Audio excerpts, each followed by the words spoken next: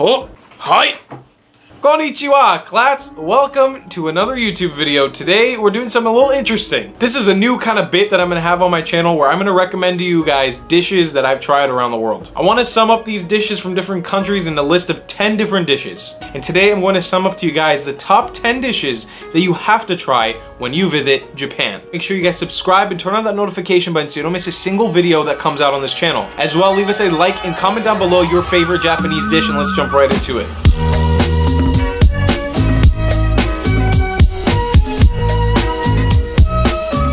A little context for you guys who are new to this channel. My name's Tal and I've been traveling around the world for the last 4 years. I recently finished circumnavigating the globe, and through the many countries that I visited around the world, Japan was one that stood out to me as a culinary miracle. First dish that I gotta recommend to you guys, this is number 10 on our list, so the least kind of crazy dish I think I had in Japan, is called kushikatsu. Kushikatsu basically is fried anything.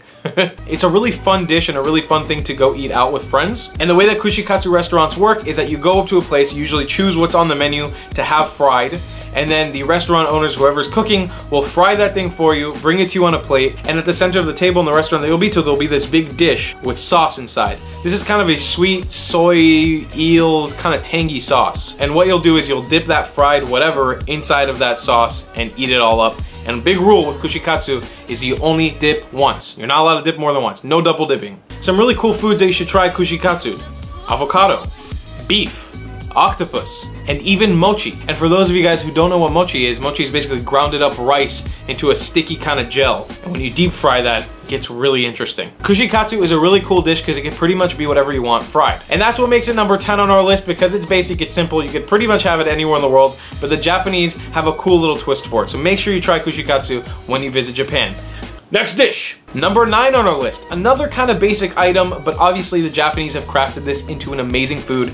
This is gyudon. Now gyudon traditionally comes in a bowl with rice, and basically what gyudon is meat, beef to be exact, in kind of a sweet, savory sauce. There are a plethora of restaurants all across Japan that serve this. There's also ones that specialize specifically in gyudon bowls. Some of my favorite spots to visit because they were cheap and delicious were 7-Elevens and Family Marts that sold plastic containers that came prepared with rice and beef steak, and then I was able to add my own vegetables from the refrigerators or eggs that I wanted to right in there and have them microwaved at the certain convenience stores that I was at. You could make it anywhere, but in Japan, you're gonna taste those flavors, you're gonna taste that delicious beef, you're gonna taste that delicious white Japanese rice, and you'll be crawling back for more every time, guaranteed. And that'll make gyudon our number 9 on the list. Let's jump to number 8. Number 8, a dish that I had some certain expectations with and it blew those out of the water.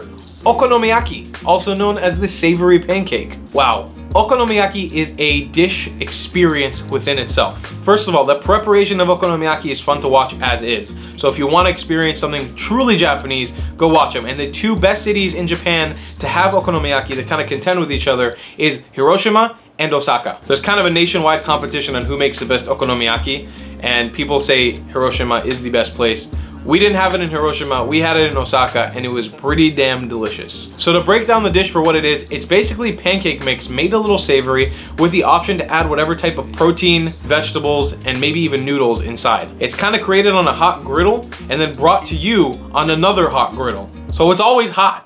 That's the best part. You watch the food being prepared in front of you and you get to choose things from like octopus to beef, and then certain type of soba noodles that you can throw on top to have cooked inside of the actual pancake mix. And that'll be all cooked up right in front of your eyes until it's hot and fluffy. Okonomiyaki is a very traditional Japanese dish, and it's something many Japanese people recommend you try when you're in Japan. So make sure that you don't miss out on okonomiyaki when you're visiting Japan. And that will be number 8. Let's jump into number 7. Ramen. Oh, ramen. So I didn't have a crazy amount of ramen when I was in Japan, even though it was very delicious, but I'm more of an udon guy, so I stuck to that most of the time in Japan. But the ramen is still mind-blowing. Ramen is a noodle soup dish that you get in Japan. It is made with very delicious noodles that are soaking up all of the delicious broth that it's inside of the bowl. There are so many variations of ramen, it would be impossible for me to list them all for you, but most of the variations are pork, fish, and then sometimes chicken. The broth flavors are really what are going to make that dish for you. You can always ask for more noodles, as well as there's always add-ons to be able to put inside of the soup itself. Things like chicken balls, pork meat, fish, eggs, and vegetables. So there's kind of like an endless list. You can make it and customize it the way you like. That is a really cool thing about ramen. Now another side tip for you when it comes to eating ramen and udon-like dishes, you are allowed to slurp in Japan. You're actually supposed to. Because these soup dishes come so hot, it's very custom for people to just slurp it up and make a kind of sound when they're eating. So if you hear that when you're in a restaurant, people aren't being rude, it's just customs in Japan. So enjoy that while you're there. Let's jump into number 6. Takoyaki. Oh, what a dish. This dish varied wildly in every single place that I had it in Japan, but it was hands down one of my favorite dishes I had in Japan. It is such a unique dish that you really can't get anywhere else in the world, and it is so uniquely delicious in Japanese, and there's so many things that come behind the actual context of the food itself which make it extra special. So let's break it down for you. What is takoyaki? Takoyaki is basically a dough ball with an octopus inside, with mayonnaise on top and bonita fish flakes on top of that. Bonita fish flakes, what are they? It's something that's used in a lot of Japanese dishes like okonomiyaki as well, and they're basically these shavings of fish called the bonita fish, also known as the skipjack tuna. And these little flakes are placed on a lot of hot foods in Japan, and you kind of see them wave around because they're so thin. The heat kind of makes them move. These are kind of a garnish, but they add an extra little salty fishy flavor on top of many foods, which make it really, really cool. It kind of pops out that flavor. I think the best one that we had was in Osaka, which is where it's known to be the best takoyaki in Japan. It is a dish you cannot miss out on. It is very Japanese, and there's always, all over Japan, tons of little takoyaki anime characters and little drawings and stuff and cartoon characters of takoyaki, so you'll see it all over the place. Do not miss out on takoyaki, and let's jump into our next dish. Number 5 on our list, udon noodles. Oh my goodness. Udon. Oishi desu udon. Udon is the best thing I think I had in Japan. I loved udon. It's not at the top of our list because it's so basic and because you can get it around the world and there's different variations, but the Japanese know how to make udon. For the price and for how filling udon is, it's usually the best deal around. A lot of udon restaurants will also give you the option to self-serve yourself sort of tempura snacks on the side. You'll have tempura vegetables that you can throw inside, tempura eggs, tempura shrimp, tempura pork, whatever you want. You usually can just pick them up and toss them inside of your soup. Now, what is udon? It's a broth, kind of like ramen, and this could be vegetarian broth or non-vegetarian broth. It really depends. Served with these giant, thick udon noodles. Udon noodles absorb a lot of water and they turn into very, very thick, delicious noodles, especially when they're hot. You can grab a bowl for up to 200 yen, which is just around $2, and you can find udon all over the place, from convenience stores to the highest of the highest restaurants. There's also tons of different variations of udon, just like there is of ramen. Things like miso udon and udon that's a little bit flatter than normal udon. There's tons of variations, so I highly recommend you try it when you're out in Japan. And that'll be number 5. Let's jump into our 4th dish, which is not really a dish, but I had to add it on the list because it was one of my favorite things. Taiyaki! If you guys watch my vlogs from Japan, which I highly recommend you watch if you haven't seen, we created one of the most fun travel series in Japan I think ever created on YouTube. Taiyaki was a giant star in that series. Taiyaki are fish-shaped waffles, pretty much. But they're kind of like a blend between a waffle and a pancake. They can be served cold, they can be served hot, and they can be filled with pretty much whatever you want. This is red bean, matcha, custard. We even had sweet potato taiyakis. Taiyakis also don't have to come in the shape of the fish, even though traditionally are in the shape of a fish. We've seen them in shapes of anime characters, dogs, people, and even Magikarp from Pokemon. My favorite taiyaki by far, and that one was chocolate flavored. A taiyaki that I highly recommend for you to try is red bean paste filled taiyaki. Red bean paste in Japan is a super, super popular thing. It is sweet red beans stuffed inside of this pancake-sized fish, and it is, oh, whew, just the best little snack. You can get that for like $1 on the side of the road pretty much everywhere, and if you want one that's cold, you can get a custard-filled one at pretty much any convenience store. And this was something I ate daily and sometimes multiple times a day. I love the shape, I love the flavor. Let's jump into our next dish. Guys, we're getting close to the end. Number 3 on our list, hitsumabushi. This is a dish that took me about a week to learn how to properly say. I couldn't pronounce it. I would say hitsamubashi, hitsamabu, hitsami. I couldn't say hitsumabushi. Hitsumabushi is a Nagoyan dish, a classic Nagoyan dish from the city of Nagoya. It is served throughout Japan, but it is known as a delicacy in Nagoya. Now, what's so special about hitsumabushi? Well, it's eel. It's kind of like an eel fillet on rice. It comes in a sort of bento box shape, and you get eel kind of opened up, served with a delicious sweet sauce, and served with really oily rice. These usually come with sets of soup and vegetables on the side and different little spices and stuff. And you have to try it if you're in Nagoya because that dish comes from that city and it is classically known as one of the best Nagoyan dishes around. But that being said, it is one of the most delicious things I think you can have in Japan, especially if you're visiting the city of Nagoya. So make sure you check out Hitsumabushi, and let's jump into our second dish. Dish number 2, it's gotta be on the list. Ladies and gentlemen, Kobe beef, one of the best things I've tried in my world travels, period. Kobe beef. When I first tried Kobe beef, it was in the town of Kobe itself, and I was skeptical, I'll be honest. I did not believe that Kobe beef would be as delicious as everyone hyped it up.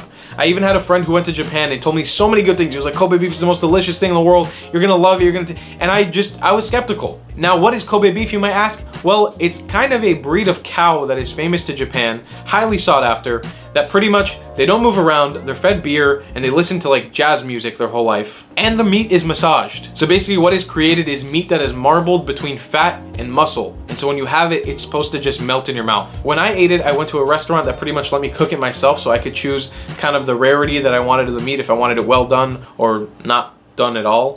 And when it came down to it, my first bite of Kobe beef, I was underwhelmed.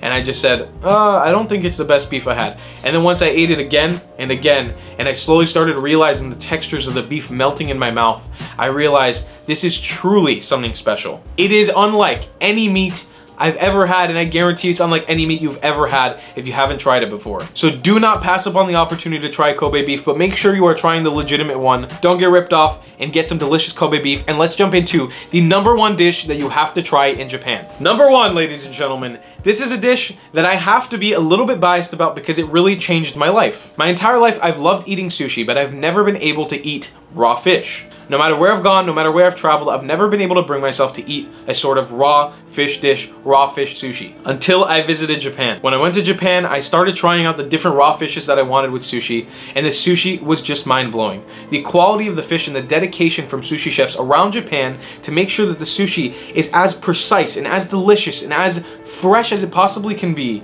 is mind-blowing. They take so much hard work and dedication to make sure that their sushi is delicious, and they have pride in it. We had sushi that was as expensive as $10 for a roll and as cheap as 70 cents for 2 pieces.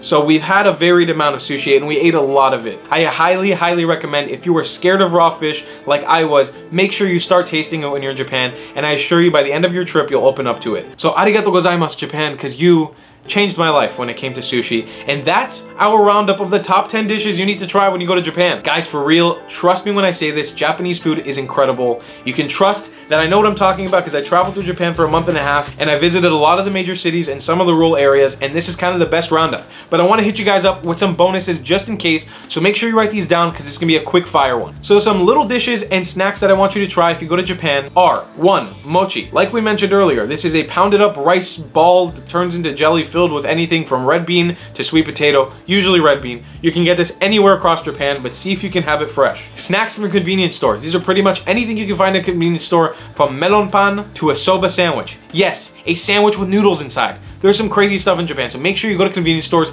and spend as much of your money as you can just buying snacks that you're questioning. A matcha latte. A matcha latte is pretty much green tea powder mixed into a latte format with milk and sugar, and it is a really, really delicious little drink to have, especially if it's cold outside. It's one of my favorite things to use to warm up. KFC. Kentucky Fried Chicken in Japan is amazing, and Japanese pride themselves on making really, really good fried chicken. It is a huge cultural thing in Japan as well to eat Kentucky Fried Chicken, so don't miss out on it. It is an experience within itself. Yakitori. These are different pieces of meat skewered, and you can buy them anywhere. They're kind of like barbecued pieces of meat. And finally, yakiniku. Yakiniku is just known as Japanese barbecue. These are open kind of grill restaurants where you just get your own meat and you can barbecue anywhere on it. This is less of a dish and more of a type of food that you can eat in Japan. More of a culinary experience, so make sure that you don't miss out on it. Yakiniku is definitely something you want to try. And that, guys, is going to be the end of this Japanese food video. Top 10 Japanese dishes you need to try when you visit Japan. I hope you guys learned a little something from this. I hope you guys enjoyed it. I will leave down below the playlist to my entire Japan series, especially the food videos. I think you guys are really going to enjoy those if you're a foodie. And hey, if you know Japanese dishes that I missed in this video, make sure you comment them down below so other viewers who come by this video can check those out as well. If you're new here, make sure you subscribe and turn that notification button on because I make videos here every single week. And you do not want to miss any of my upcoming travel videos, especially if you're into food. Also, feel free to follow me on social media, and if you want to join my Patreon family, links to that will be down in the description below. And we will see you guys next time in our next video. I love you long time. A goodbye, class.